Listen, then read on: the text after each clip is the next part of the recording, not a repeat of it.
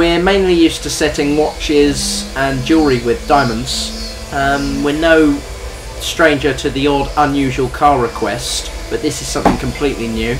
Cooper Tyres came to us and asked us to create a tyre for the diamond anniversary of Formula 3 in the UK. The process of doing this is to cut metal plates to cover the individual letters on the logo, drill them ready for a combination of crystals and diamonds to be set in the plates, rhodium plate them to give them that white gold effect, and then to secure them to the tyre, ready for the tyre to be fixed onto the Formula 3 car.